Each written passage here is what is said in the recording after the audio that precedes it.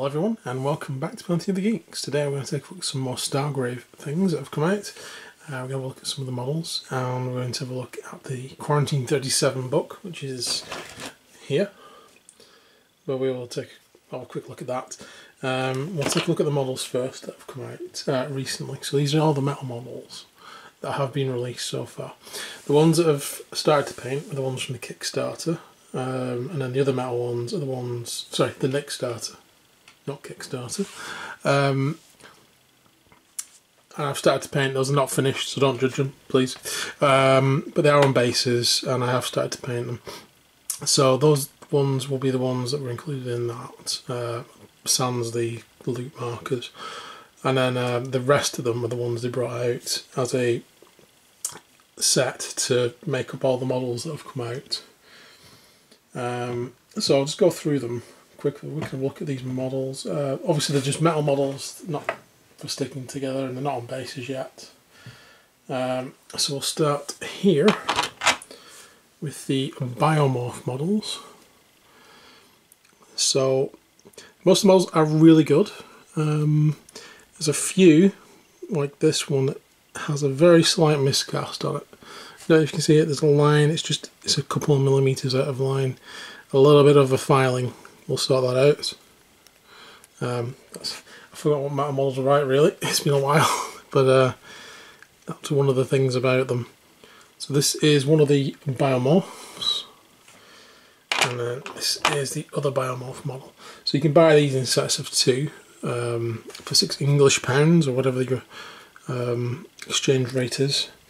Those are the two biomorphs.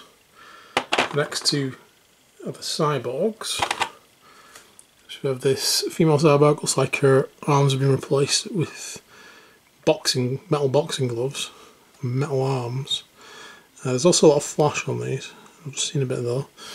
So if you get these, you need to take all that off, and then you always miss bits. But she's pretty awesome. And then the other cyborg kind of looks a lot more like a Borg cyborg, to be fair. His entire arm is a gun. But he's also pretty cool. And next up we have the Mystics. So this will be the first one that was from the Kickstarter. Nearly finished painting, but kind of like this model. Kind of reminds me of Revan a little bit, but that lightsaber. But this is a Mystic, so I didn't realise this was a Mystic. I thought it was going to be a rogue, to be honest. But no, it's down as a Mystic. And then we have this guy, who is obviously a knight of the Order of the Force, of the Light, most likely. Maybe not necessarily. But yeah, this is a really cool model too. Then we have Mystic Set 2. Again, I didn't realise this was a Mystic. I thought this guy might have been a biomorph. But yeah, he's all teethy. And then the other Mystic, his spear's got a little bit bent. Or force weapon, or whatever it is. There he is. Also, again, not finished. But those two were actually in the Nickstarter. And if I say it's Kickstarter, I'm sorry. I keep getting them mixed up.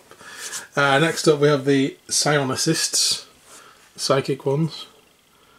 So there we go. And the new one also comes with a gun, as well as probably some psychic powers. Then we have the Robotic Experts. So she's like scanning. She sort of reminds me of a female version of Egon. It kind of looks like a Ghostbuster, really, to be honest. If she had the, like, it's almost a proton pack. It's almost. And then with the other guy,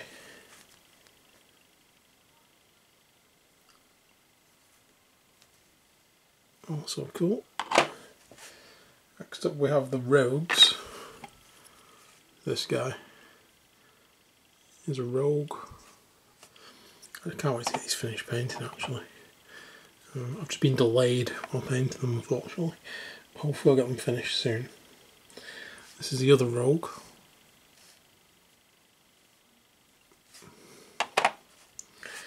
And next we have the Techers. So this one might be my favourite of the models because he looks like a proper spaceman. But yeah, I don't know whether that would constitute combat armour or not, but he is cool. And actually, I quite like this guy as well. He sort of reminds me of like a gruff captain. He's the other Techer. And then next up, we have the veterans. This guy definitely looks like a Sean Connery-esque character.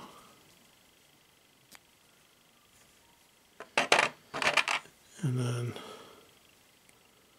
this one here as well. So 2 veterans. And then next up I think is the hackers. Yeah, specialist soldiers next. So all those were pretty much characters. Next up we have the specialist soldiers. So we have hacker, codebreaker. And then an alien hacker / codebreaker with 4 arms. He's got his pad there. Quite useful having 4 arms really. Next up we have the snipers. It's one that at least appears to be human. Called camo cloak, sort of standard sort of sniper position. And then we have an alien. Sort of like a carapace he's got on him a bit. And we have the burners, so we have a troops model which goes with the troops set really, to be honest. This one comes with 2 different heads, but they're very similar. But you could easily put one of the plastic heads on from any set you wanted, to be honest. But yeah, it's definitely sort of designed to go with the troopers. And then we have the hairy dude with bionic arm. He's kind of like a poor man's Wookiee, I suppose. But yeah, he's got a flamethrower as well. And then we have the medics. So this is one of the medics. And then done him with the next starter.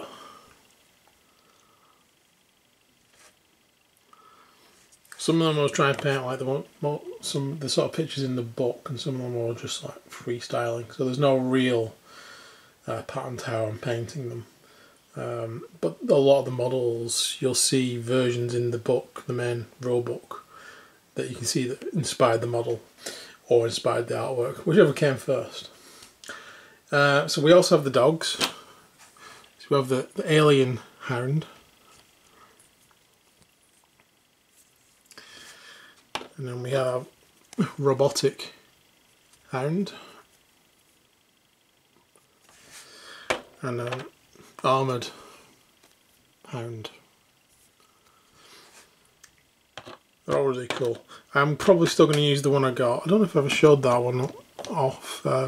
This one was from Crooked Dice. And this one is fully painted. It is one of the Crooked Dice models. It reminds me of the Borderlands mutts or hounds.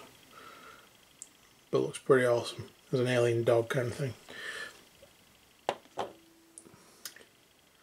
So another few sets have come out as well to go with specifically with the Quarantine 37 book.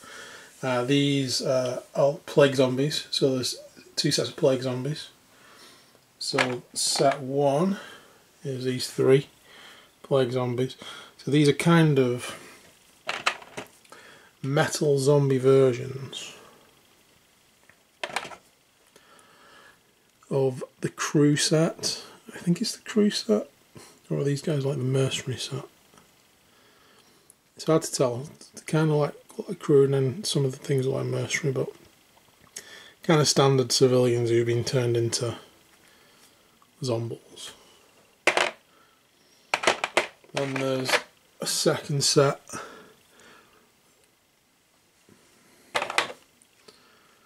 I'd say probably, I don't know, it's hard to tell. Because they look more like the mercenaries, those 2 anyway. but this guy kind of looks like a crew member. Yeah, so that's set 2 with these 3 in. Sort of standard zombies, but they do go with the style of the models. And you could use any zombies you wanted, really. Even like Games Workshop Plague zombies. But these ones sort of go with the plastics if you've already got them. And set 3 is actually Troopers zombies. These are definitely Troopers. This guy's like dragging his gun along. This guy's got a shotgun. And then this guy, even as a zombie, seems to be attempting to fire. Maybe randomly. Maybe he's figured out how to use a trigger. Or remembered. So there's those ones. And then the final one is the Bloater. Who is a zombie spaceman. Kind of obviously based on this guy. But he doesn't have the backpack.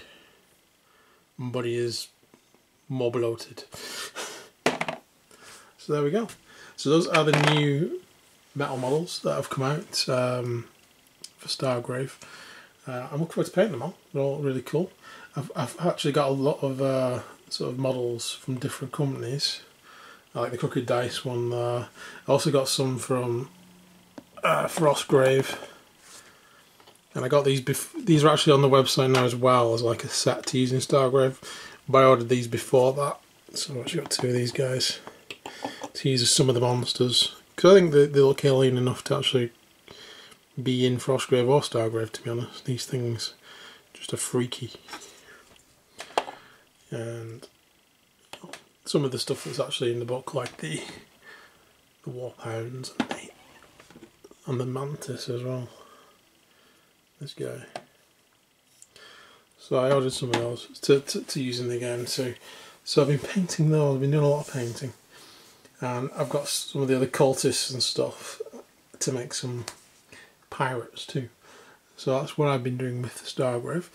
But we'll also take a look at this Quarantine 37 book. So let me move these models out of the way and then we'll look at the book. Okay guys, so Quarantine 37. So this is the first add-on for Stargrave.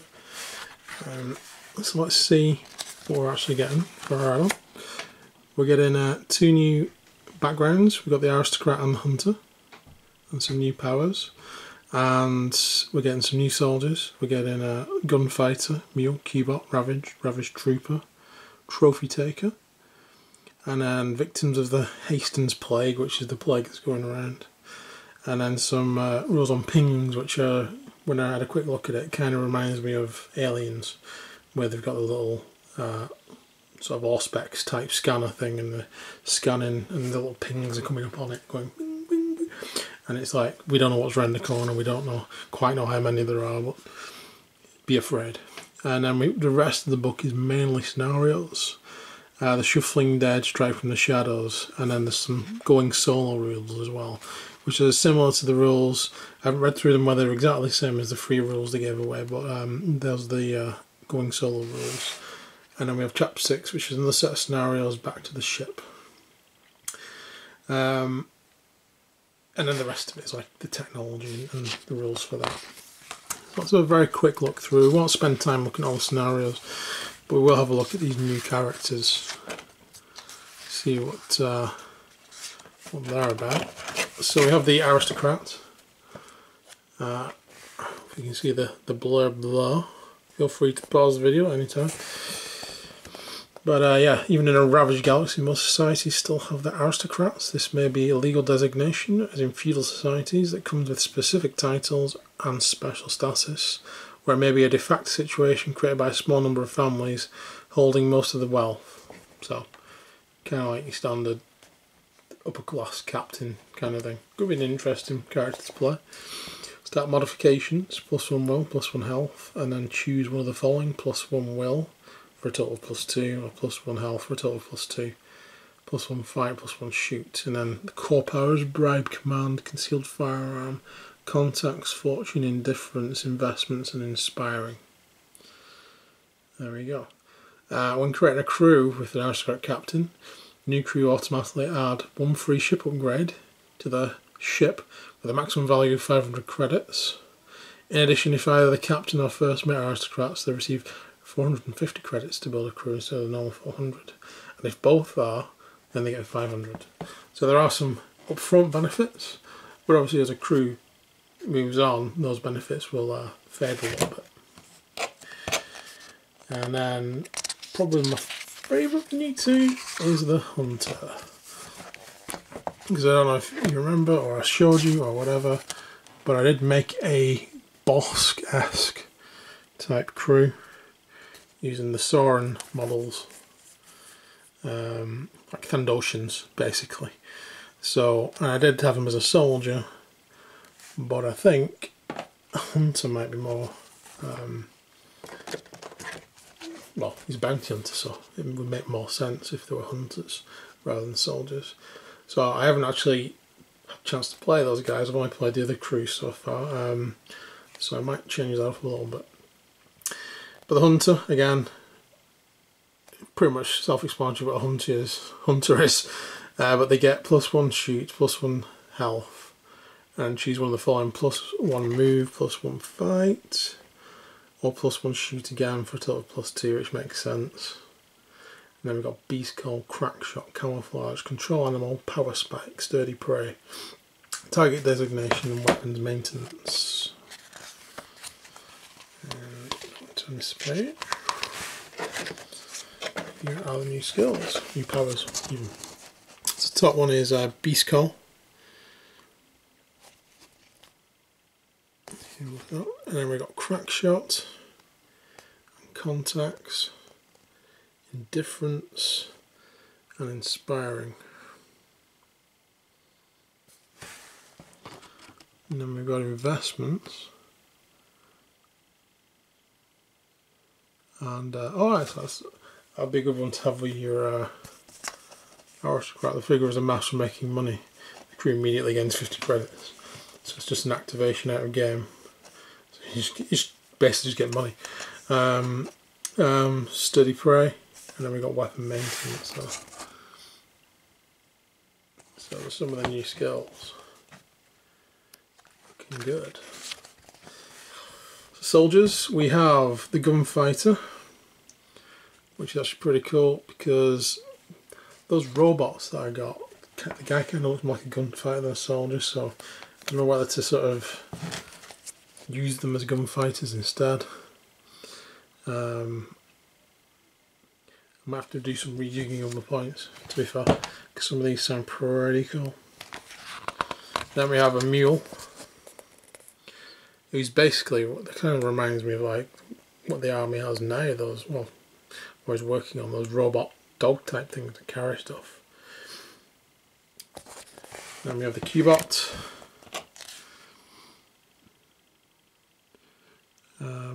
who's basically for running in and grabbing loot. And then we have the Ravaged. So it's somebody who survived the zombie plague. Because apparently 1 in 10 people can survive it. We have Ravaged Troopers and the Trophy Takers. I don't know what well the Bosk-esque crew that I'm building. And then we have details on Hastings Plague. So this is all the background lore now. And all the thing about the pings as well. I'm going to say it's sort of like a random that turns up, so one worker bug. I wonder if they'll do models for these bugs. Well, I'll just have to buy some aliens, or just use some NIDs.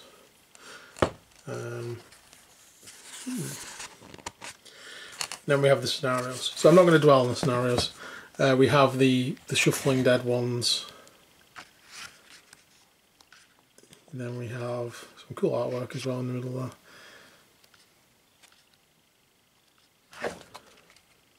Strike from the Shadows.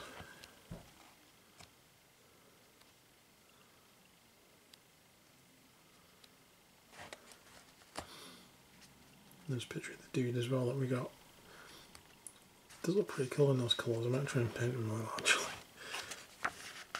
Or I might switch the orange for yellow. Don't know. And then the going solo rules.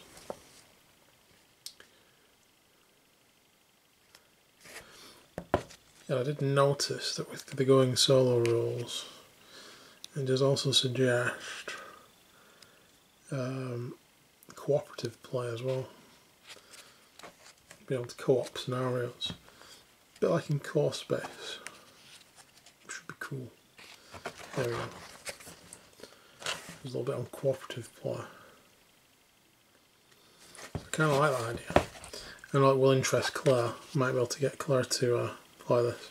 We've got scenarios like the Queen's Chamber where it's like, yeah, this is definitely going down the aliens route. Then we have some advanced techs. And an advanced tech table.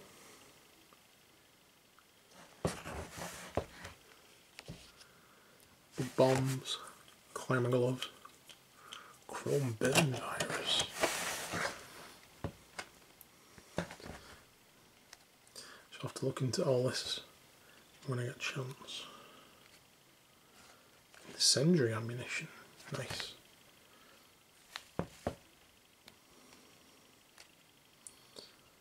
And bestiary. So we have bugs. Acid spewer bug.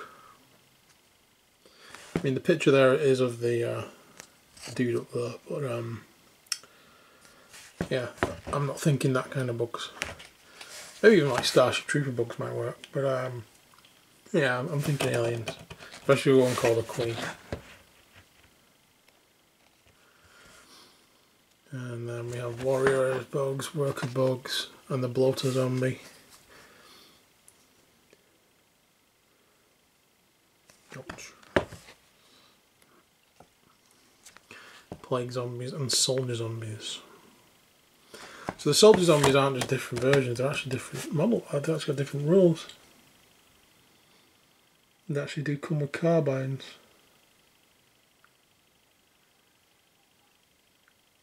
Right, so they can still shoot.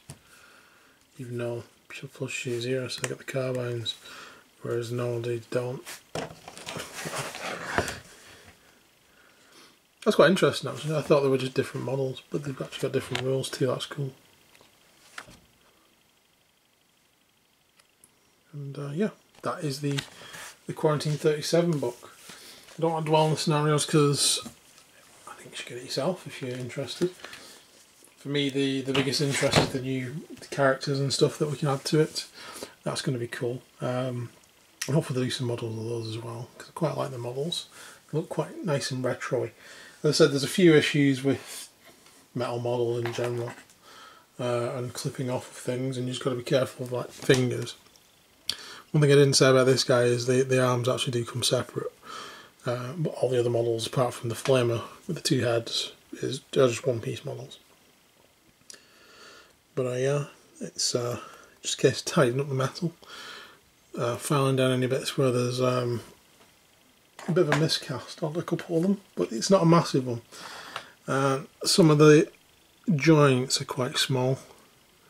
It's kind of more the joints you'd expect on maybe plastic models or resin models, but it's like this. The sniper gun's quite weak, so that is quite bendy, or was quite bendy.